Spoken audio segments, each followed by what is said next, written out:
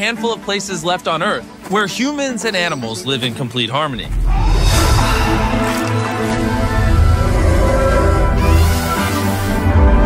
In the heart of Africa, in Kenya, lies the Masai Mara. I came here 1 year ago while building 100 wells throughout Africa, where I met the Maasai tribe, an ancient nomadic group that have preserved their culture and way of living for centuries. But just like we see in other places across the globe, greed and human ignorance pose the biggest threat to the natural world. Animals find their habitat threatened by human activities. Plastic has reached every corner of the globe. This threatens everyone. 1 million animals around the world are now at risk of extinction. But there is a glimmer of hope. This is the Masai Mara Wildlife Conservancies Association, a group of local Maasai people that are doing everything they can to preserve what's left through a combination of traditional methods and modern-day techniques like data science and analysis, ridding poaching almost entirely and protecting the remaining natural resources. But there are now more pressing challenges being faced that nobody is talking. So Dan and Darren went back to the Masai Mara to see how we can further help this community. And not far from the campsite, Dan and Darren came across something extraordinary. This is Elizabeth, one of the endangered white rhinos the rangers protect. What a beautiful animal. It's unbelievable, like the power, you can feel it. 27 years you've been with these animals. Yeah. So they're like children to you. Yes. These rangers work day and night to ensure the protection of these endangered animals. And because they are all local Maasai people, they have a deeper understanding of who they are as shepherds of the wildlife. When we arrived at the campsite, we met with Daniel, the CEO of the Maasai Conservancies, to find out what other challenges they are facing. If you look at the last 40 years, scientific information shows a decline of wildlife numbers, and nearly 40% of the wildlife have been lost. And this was as a result of habitat destructions in particular. The downfall in the Mara all started 60 years ago when the land was divided and given to the Maasai people for private ownership. This led to investors buying the land for development and exploitation of resources. Many Maasai had no choice but to accept the money, abandoning their ancestral heritage and putting the habitat that millions of Maasai and animals rely on at risk of being destroyed. To combat this problem, the conservancies came up with a plan to incentivize landowners to lease their land to the Maasai Conservancy in return for a monthly payment so that they could preserve their territory and traditions. This idea of conservation is just strengthening our relationship with wildlife and nature. That those people who are considered as custodians of wild animals are now benefiting. In the last 18 years, more than 24 conservancies have been formed in the Masai Mara, allowing for the Maasai tribe and wildlife to flourish together.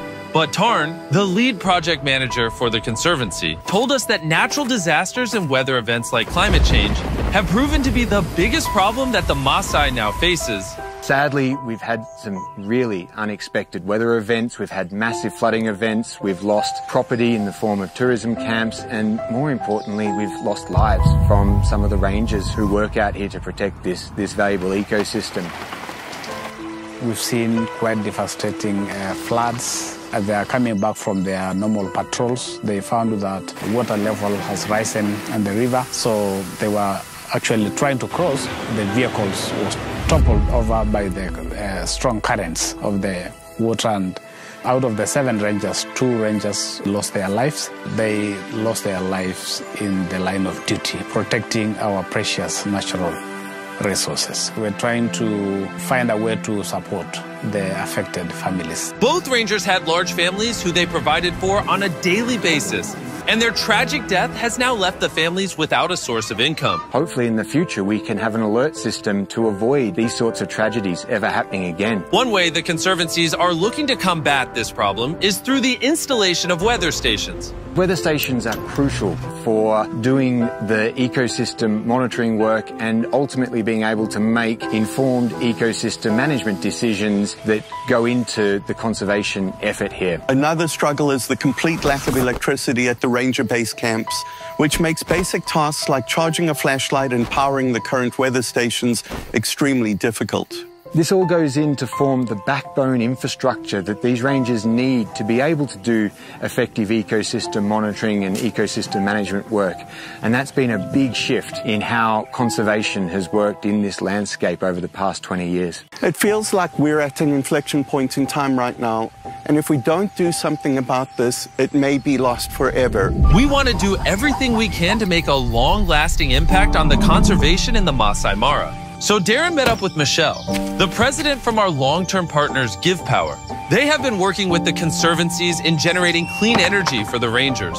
Give Power will be supplying the whole ranger station with clean energy to give light at night. And most importantly, power the weather stations and sensors to predict environmental changes and events to protect the Maasai people. And furthermore, expand the protected Masai Mara areas. So I got very excited about the opportunity to bring power to some of these ranger stations. We also got the opportunity to create a digital connection to be able to transmit important information that they gather in the field to a system that would allow us to start creating carbon credits. Carbon credits are bought by companies to offset their carbon footprint and allows them to release a certain amount of greenhouse gases. If the Conservancy gets additional weather stations, they will be able to sell the carbon credits to companies that need it in order to continually expand and protect the Masai Mara.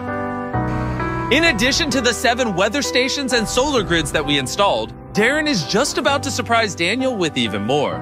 Daniel, we're going to pay for 5 more weather stations. I have no words to express gratitude and the Mara community I'm speaking on their behalf. Thousands and thousands of those landowners who are not here. They are going to be very, very happy.